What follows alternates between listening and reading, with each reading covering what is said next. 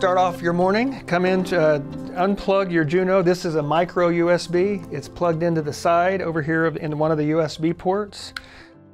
Put it on for the day.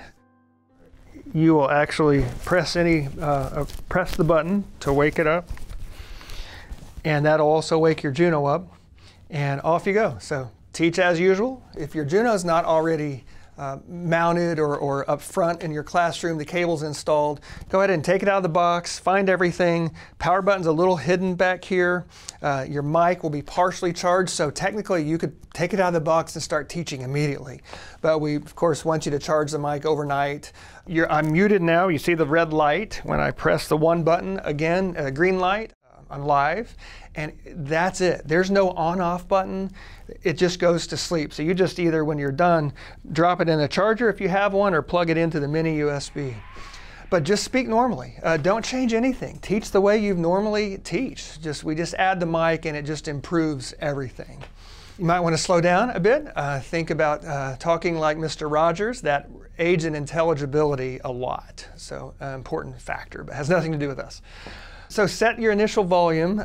It may be around 15 or 16, but really just when you can hear yourself talk is about right. And certainly have your kids tell you what volume it needs to set at. Once you get it set, probably we'll keep it there for the most part.